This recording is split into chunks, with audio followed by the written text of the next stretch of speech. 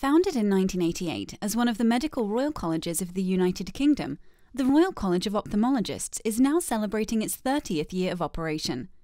To mark the occasion, the journal Eye has published a special edition comprising a series of review articles written by top experts in the field.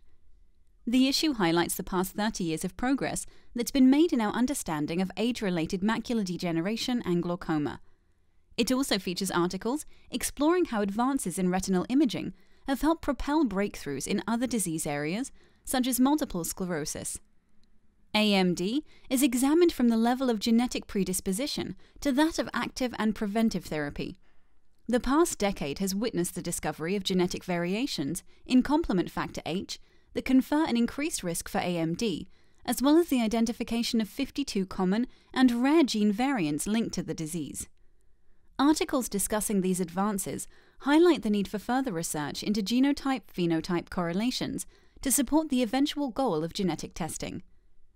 Perhaps the most revolutionary advance in AMD therapy is the introduction of intravitreal injections of antivascular endothelial growth factor.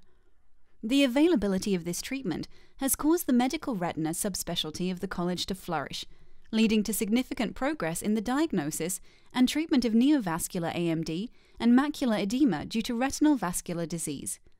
Moreover, several preventive therapies for eyes with intermediate AMD have been explored over the past 3 decades. The issue addressed these topics through comprehensive reviews on the well-known AREDS trial, as well as on headway gained in laser technology and retinal regeneration. Glaucoma research has also flourished over the past 30 years. The issue includes articles describing the many tonometers that have emerged over the years and the important differences between them. New imaging technologies have also provided knowledge of the structural changes caused by different types of glaucoma, including normal tension glaucoma. Reviews of these aspects of the disease highlight the need for better characterization of patients with this phenotypically heterogeneous condition. Although the issue touches on a variety of different topics, a common theme is that the future looks bright.